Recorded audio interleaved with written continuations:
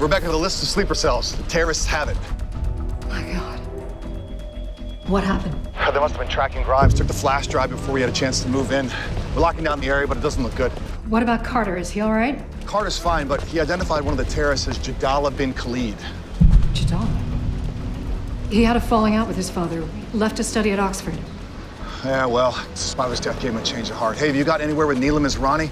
Not yet. My husband's speaking with her. I thought a personal appeal might get her to open up. Well, right now, she's our best hope to stop Jadala from activating those sleeper cells. I want her back at CTU. We'll work on her there. Okay, on my way. With me.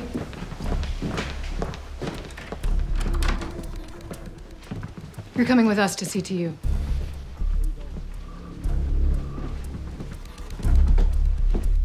On the way, think about this. You're facing the death penalty for the murders of those Rangers. If you want to prevent that, you better speak up before any more Americans lose their lives. Get her to the car. She's terrified. Good. I wasn't bluffing. I mean, it really seems like she doesn't know anything.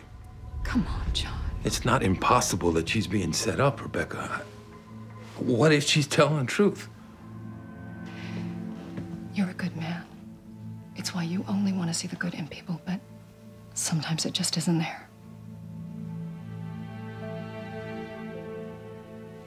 I've got to go. I love you.